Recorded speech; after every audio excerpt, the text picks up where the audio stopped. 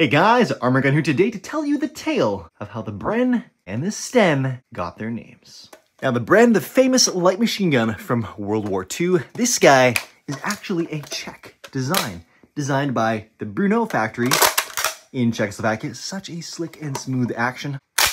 The Britons licensed the gun to produce themselves from Enfield, and that's where you get the name. BR plus EN equals this sexy little Axis ass kicker.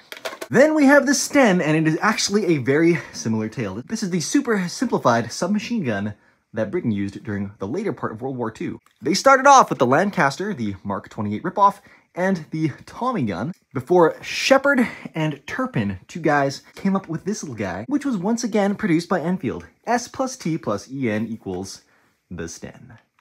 Also, what a satisfying little unit. Boom diggity.